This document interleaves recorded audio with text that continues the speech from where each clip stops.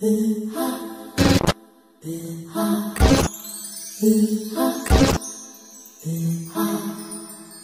guys, turuan ko kayo ng 3D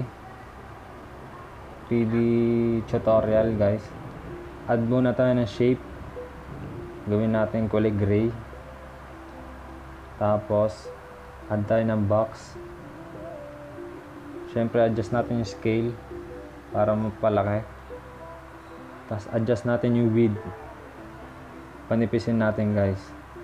Tapos adjust muna natin yung rotation para makita natin yung depth din, para hindi na natin gagawin yung depth. Tapos papahiga natin siya guys, gawin natin 90. Yan. Tapos ito naman sa baba, basic lang to guys, puro box lang. Tapos ito naman sa taas, madami kasing nagtatanong kung paano ko daw nagagawa to.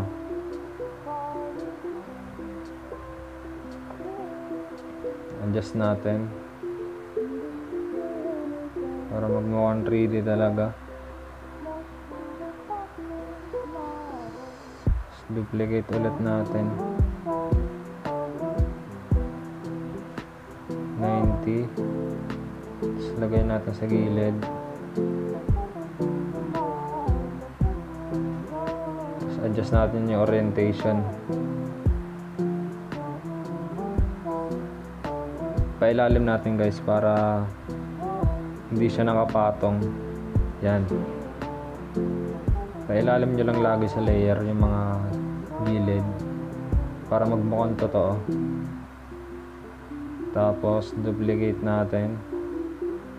Tapos ilagay natin dun sa gilid. Uy, magpas.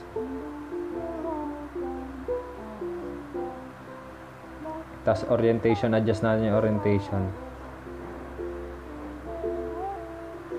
30. Adjust natin to 30.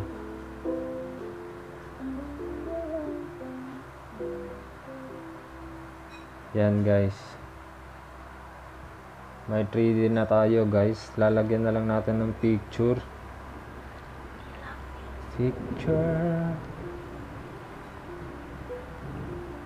Yung.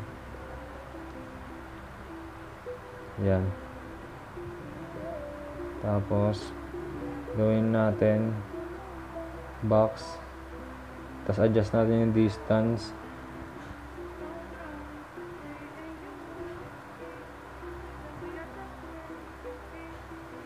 So ngayon guys, ipapatong natin siya sa nagawa natin 3D. Papatong natin siya doon sa loob para magmukhang nasa loob siya. So ayun guys. Yan. So orientation. Yung. Tapos add tayo ng pangalawang photo para sa baba. Copy na lang natin yung cube para di na tayo mahirapan. Tsaka na natin adjust yung orientation. Tapos palitan ulit natin para magmukhang totoo.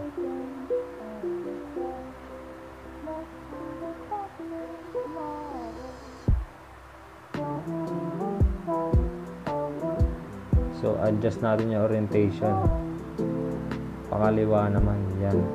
Tapos tsaka natin sila i-group guys. Group natin sila lahat. Tapos add tayo ng dalawang keyframes.